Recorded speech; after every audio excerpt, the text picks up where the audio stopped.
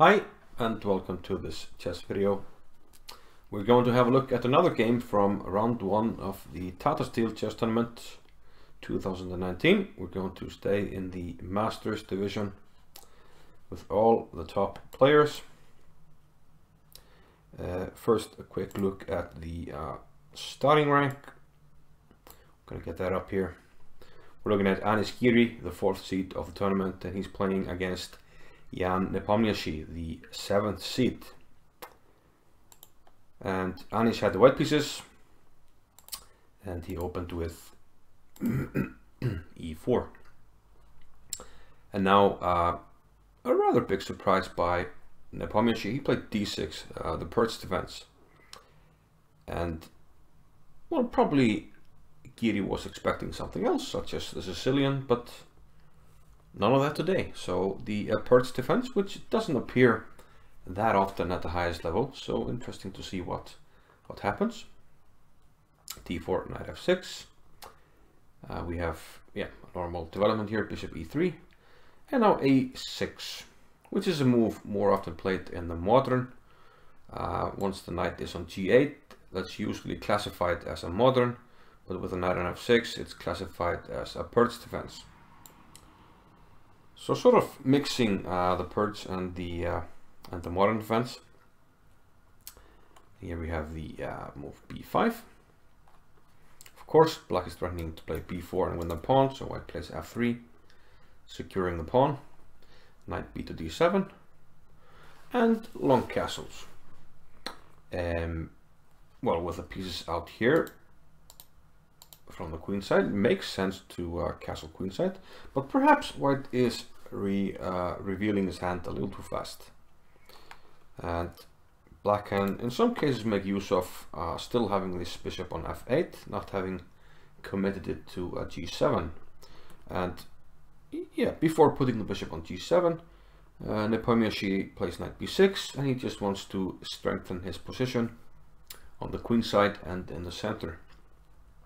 Anish decides to strike on the king side. This sort of setup you see in the Sicilian a lot, sort of the so-called English attack. And sometimes these lines transpose into a Sicilian structure. If black were to play c5 and we would swap these pawns, we would have a Sicilian structure. Here we have the first new move of the game, knight to h3.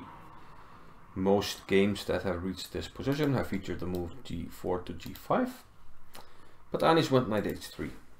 Knight h3 nonetheless is a common idea in these lines.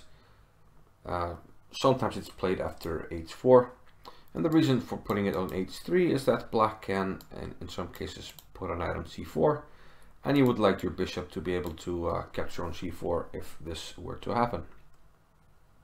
So knight h3, Nepomniachtchi plays knight after d7, sort of preemptively getting out of any attacks with g5 or e5.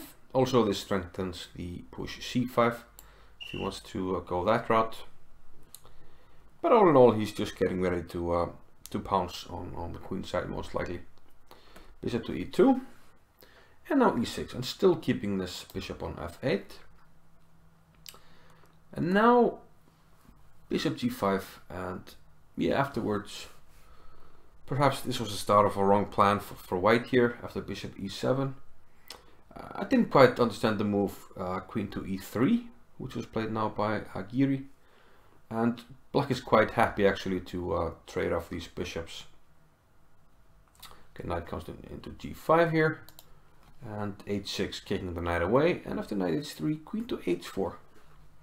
A nice idea, putting the queen on h4, and it's not so easy to dislodge this queen, and it actually stands quite well there. It's sort of poking white's king side, and also importantly, it's preventing white from ever advancing with h4, etc. on the king side.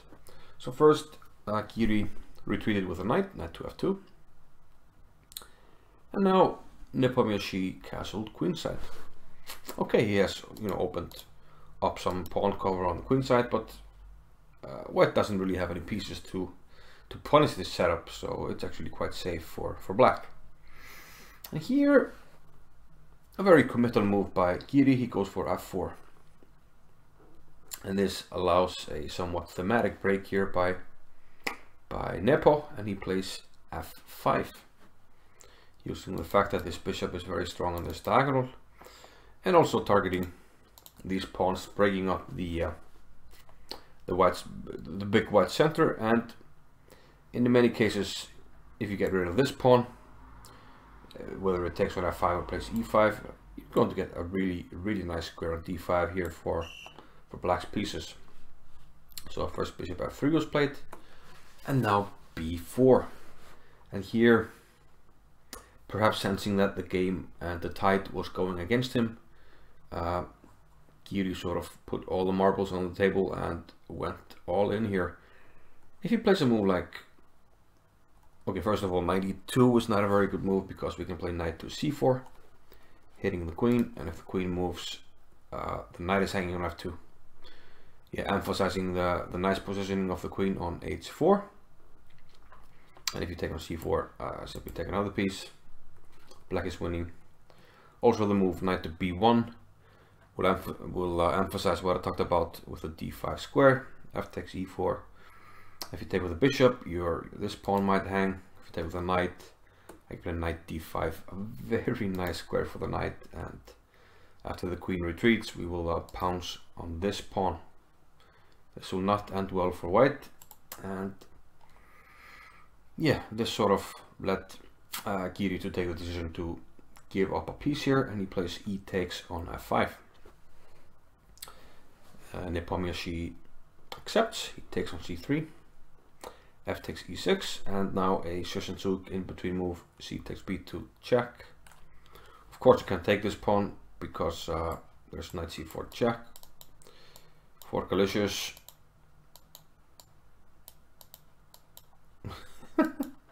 Come on, man. My drawing skills, okay. Finally I'm there. So you can't do that, so king b1. And now the knight retreats, knight to f6. Well, it doesn't retreat, it goes forward, but it gets out of the way of the attack. Giri takes on b7. So Nepomniachtchi is currently up a piece, but what compensation does white have? Unfortunately, not enough. After queen f3, d5, knight d3. Okay, black did give up this square, but he has a very juicy square on c4 and also on e4, and he pounces on the e4 square, puts a knight there. Knight c5 check. Now you don't want to take this because, well, you have to move your knight now, and at least then I can take on d5 and get some pawns back.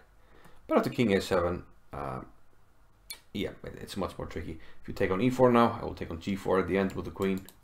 Once again showing how well positioned the queen is on h4. Instead, queen a3, attacking a6, but after knight takes c5, queen takes e5 and king b7. Anish Giri simply resigned the game. He's down a piece and he just doesn't have enough compensation, and probably well disgusted with his play, he resigned and Nepo won. So a very good start for Nepo, who starts with a win with the black pieces. And I think he's certainly one of the sort of outsiders to win this tournament. He can definitely do it. A very strong player, and it will be fun to see what happens in the next few rounds for Nepo.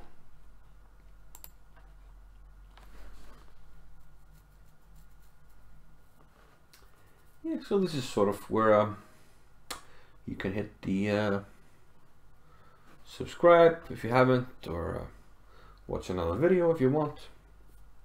Okay, but okay, maybe maybe you want to, maybe okay,